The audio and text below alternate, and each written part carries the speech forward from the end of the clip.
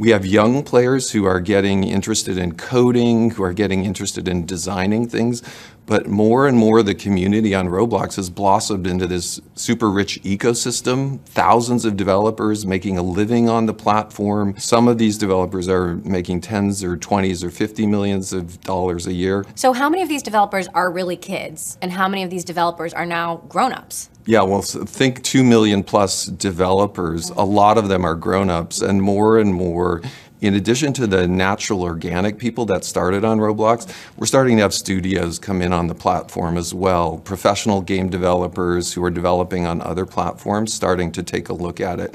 So our developer demo naturally leans a little bit older, although we've had kids as young as 13.